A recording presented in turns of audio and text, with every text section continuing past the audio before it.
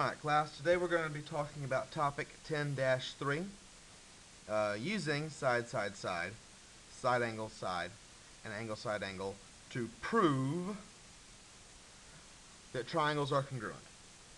So what we're going to be doing is we're going to be taking what we learned in the last topic and writing these as formal proofs. So steps we should follow. The first thing is, using the information that's given, we want to label our picture. This will give us an idea of what we're working with and give us a direction that we need to go. Now your very first statement should be the very first given statement. And the reason is just simply that it was given to us. So it's always given because given. Then we're going to just keep on deducing information until a congruency is reached. Then we're going to grab the next given statement and repeat. So we're going to come back up here and go back down. Now, if we've used up all of our givens, we've used them all, and we do not have at least 3 congruencies, then we want to find a reflexive side, we want to look for a reflexive angle, we want to look for vertical angles. We just need to find what that third congruency is. Now once we have these 3 congruencies, we're going to use either side, side, side, side, angle, side, or angle, side, angle. Alright, and this will be the last statement.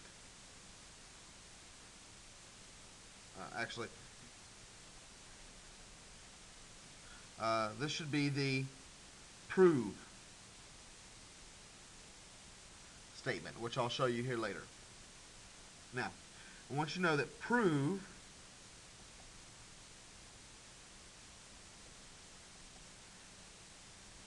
is never a reason. This word prove should never actually show up in your proof. This is what's at the heading of your proof. Let's go ahead and look at the first example so I can show you. See, these are our given statements, and this is the statement that we want to end up with. We know that this is going to be our last statement. And then we have our picture. So, first off, we want to label. We know that AD is congruent with AB. And we know that DC is congruent with BC. Notice that for the first one I used 1 tick mark, and for the second I used 2. This way we can tell our different sides apart. Now we've got labeled, we're going to go ahead and go. We're going to use our first given statement. We know that AD is congruent to AB, and the reason? Well, they gave it to us, so this is given. Oh, I've got a congruency. That means I can move on. We've used up this given. Let's go ahead and talk about the other one. DC congruent to BC. And the reason? Well, they gave it to us, so we're just going to write, hey, that's given. And we have our second congruency. We are done. Now I need my third statement. I don't have another given statement. What that means is that I need to look for something that is shared. Well, AC, well, that's a shared side. So I'm going to go ahead and mark it with 3. I'm going to say that AC, well, you're congruent to yourself, AC. And the reason for this is that term reflexive. Okay, so this is the reflexive property. You think of like your reflection in a mirror, and it's basically the same. It's just got the X instead of the T. So we're talking reflexive property. And I've got a congruency. I'm done, and I have 1, 2, 3 congruencies. I do my last statement. Triangle ADC is congruent to triangle ABC. Now we need to come up with Y. Okay, Y. Is it side, side, side? Is it side, side, or angle, side, angle? Well, I know 3 sides, so this is side, side, side. Well, that one wasn't very hard. Let's go ahead and move on.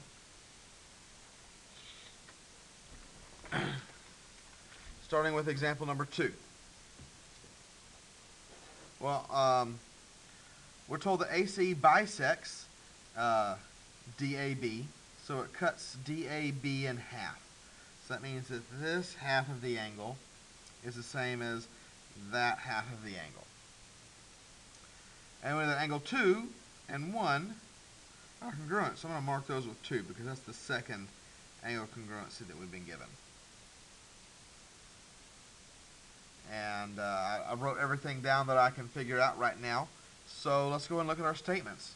We're going to start with, well, AC bisects angle DAB. And the reason is, well, you gave it to me. I didn't have to think about that one.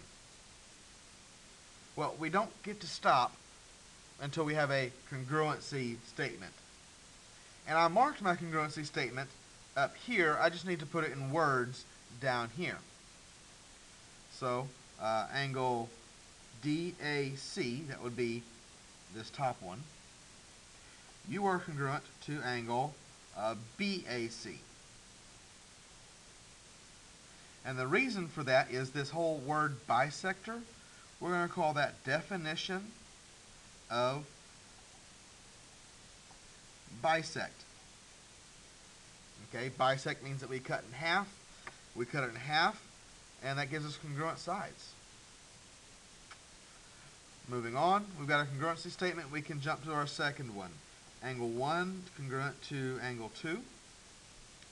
Well, you gave me that one. I didn't have to think about it. And it's a congruency statement, so it means we can move on. Well, I've used the first one. I've used the second one. I need 3.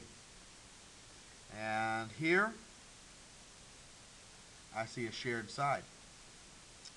So AC is, of course, congruent to itself. This is that reflexive property. And now I've got 3 congruencies. I've got 2 angles and a side, and that side is included between the 2 angles. That's very important. So we know that triangle ABC congruent to triangle ADC because of angle, side, angle. Now, very important that your angle be between the 2 sides. Moving on to example number 3. Well, we're told that C is the midpoint of BD. That means that this side and that side, they've got to be the same. And C is the midpoint of AE, which means that this one is the same as that one. And we're told to prove this triangle congruency statement. Well, let's go ahead and start with our first one. Our first one says that C is the midpoint of BD. That was given to us. Didn't have to think about it. It's not a congruency statement though, so we need our congruency statement. When we said that, we marked it. That BC is congruent to CD. And that word midpoint,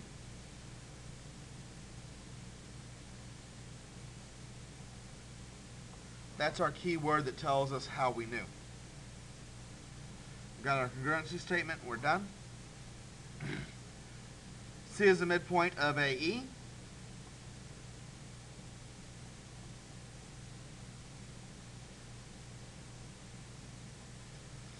All right. Well, we don't have to think about it. It was given to us.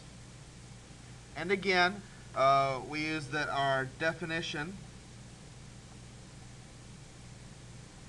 of a midpoint to say that AC is congruent to CE. Have our second congruency. And it appears that we are running out of given statements. So I need to look for, well, there's no shared side this time. There's also no shared angle. But I have a pair of vertical angles here at C. So I know that angle BCA is congruent to ECD, angle ECD. Why? Because they are vertical angles, and vertical angles are congruent. And well, I know that the vertical, I've got 1, 2, 3 congruency statements. I've got an angle included between two sides, so side, angle, side.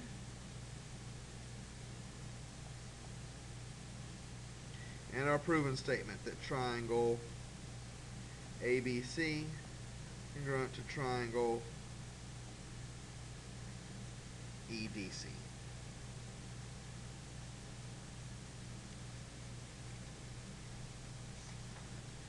And moving on to our last example. Well, they tell us that HY is congruent with LY. They say that WH is parallel with LF. And we've got to prove why Y is congruent to fly. Well, let's start with our first congruency statement, where we said that HY is congruent to LY. We don't have to think about it. It was given. Hey, that's a congruency statement. We're done. All right, well, next, we know that WH is parallel to LF. Again, we were given it. We didn't have to think about it.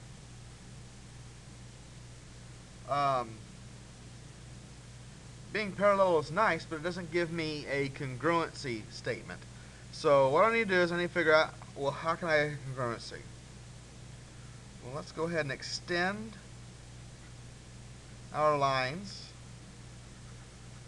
a little bit.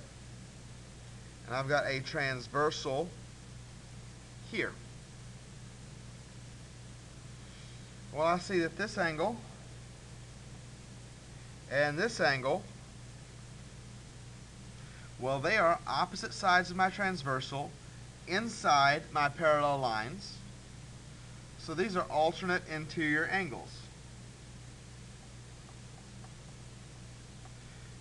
And we know that alternate interior angles are congruent. And so this would be angle H is congruent with angle L. Well, what do you know? I have another transversal cutting across my two parallel lines.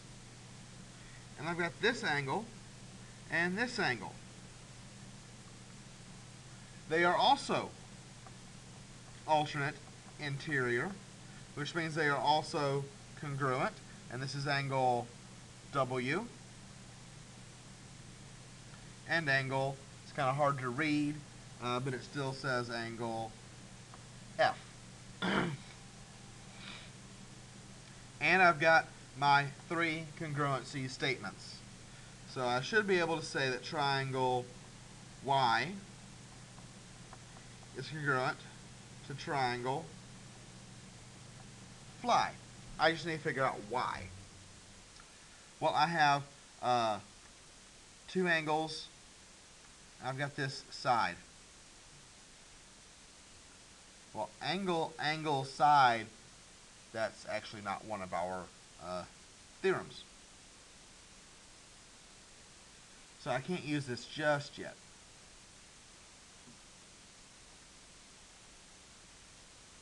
So let's go ahead and erase this.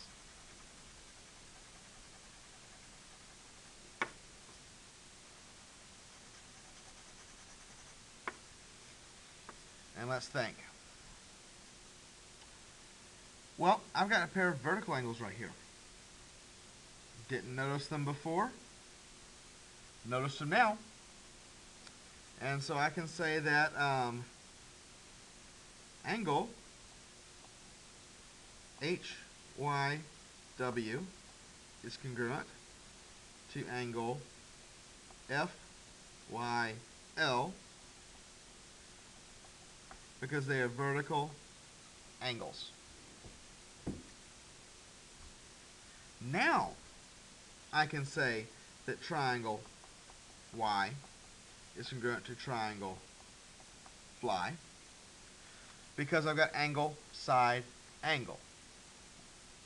One angle, one hash, okay, one arc, one tick, three arcs, one arc, one tick, three arcs. So angle, side, angle. Now, what this means is that finding that W and F were congruent really didn't matter. Didn't need this one.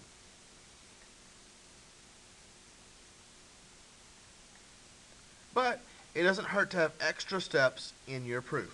You just want to make sure that all of your reasons are correct. So, good luck on proofs. Take your time. They can be difficult, but just keep on going. Good luck on your assignment.